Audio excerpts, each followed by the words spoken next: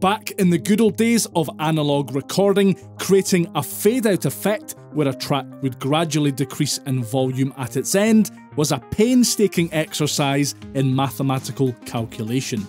Nowadays, most digital audio workstations can automate the perfect fade-out for you.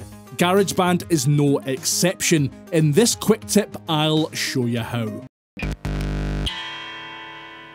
In GarageBand for Mac, you'll first need to correctly set up your endpoint marker, as this denotes where your fade-out will take place. I'll drag it here to where the project ends. Now, in the Mix menu in the toolbar, if I select Create Volume Fadeout on Main Output, the project's master track will open and volume automation has been automatically added to create a fadeout.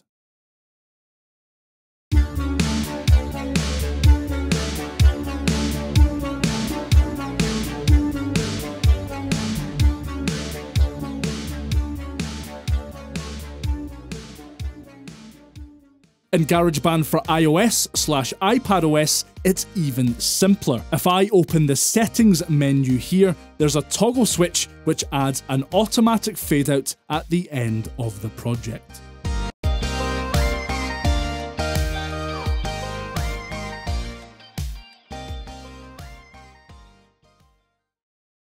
That'll about do it for this quick tip. I've been Patrick from the GarageBandGuide.com. Bye for now.